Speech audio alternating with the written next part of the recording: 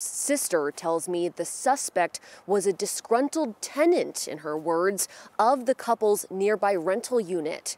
The sheriff says they found evidence that it was here at the couple's Lacey home where they were attacked.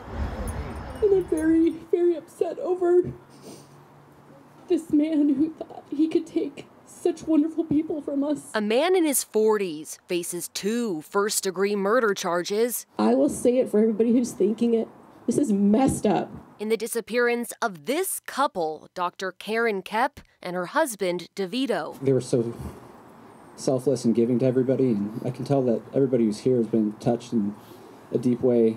That's one of the couple's sons. My dad, love my mother so much. In Dr. Koep's chiropractic clinic, My 20 minutes a week was probably the sweetest time that I had. served as the backdrop for a candlelight vigil Sunday. This is messed up, and I look at what her purpose was around here was to take what was messed up and fix it. For the many patients who loved her, she was a force of nature. Reflected on the couple's impact. He was one of the most giving and selfless people that I've ever met. You weren't just a patient, you were her friend. She has been there through every relationship I've been in. And she gave me words of encouragement when there weren't a lot of people around me at the time. Another woman says Dr. Koep even saved her life. And sent me to a cardiologist, begged me to go. By discovering her heart problems. They had to do emergency surgery because I was getting ready to have a heart attack.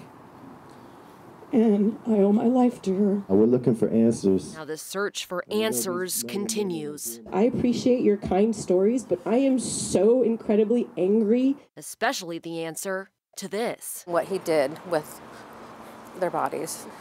That will bring our family more closure. The Thurston County Sheriff calls it a top priority. And we're not going to stop until we can give everyone here the closure of finding Karen and DeVito. Maddie White, King 5 News.